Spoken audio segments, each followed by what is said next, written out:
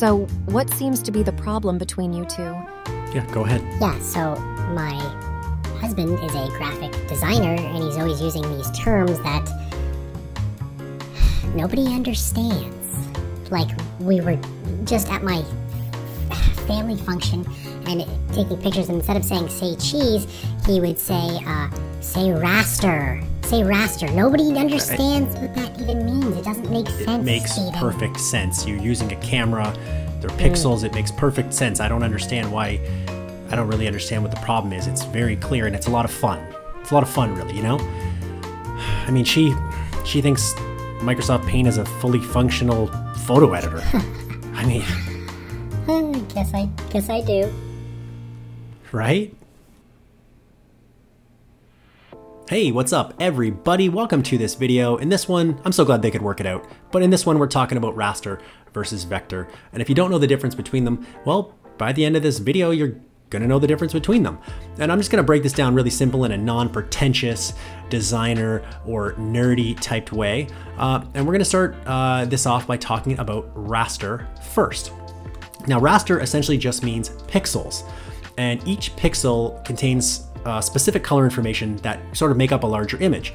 Now, if you are using a regular camera, a DSLR, or your phone to take pictures, usually it's going to be stored and made up of pixels.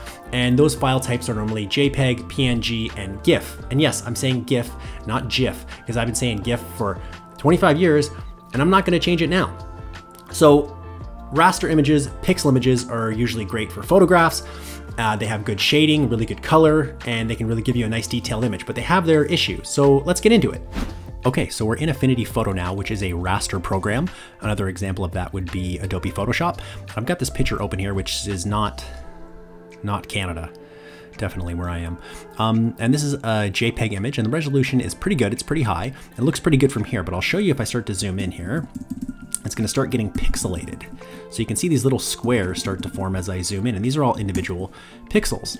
And the picture is made up of hundreds or thousands of these. So if I add a new layer here, and I'm just going to grab my paintbrush, and I can just start painting individual pixels just to show you. So this is 8 pixels that I'm painting right now, just so you can see them. And then I will zoom out.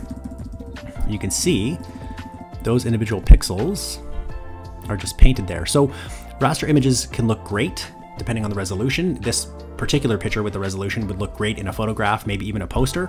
But if I tried to blow up to something like this on like a billboard, it would end up looking like this because it would look all pixelated. It's just not enough image information to blow it up. Now there's different resolutions you can take photographs at, but the disadvantages with the raster is the bigger you get, you're going to lose quality. So that is raster. Let's move on to vector. Okay, so we got vector here. Now, what is the difference? Now, vector is actually based more so on mathematical equations, and they don't use pixels. They're usually made up of points, lines, and curves, and they can be scaled to any size without losing quality.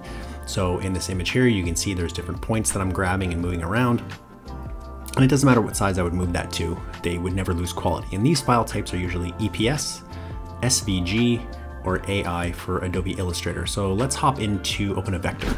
Okay, so now we are in a Affinity Designer, which is a vector program, and it's something similar to Adobe Illustrator.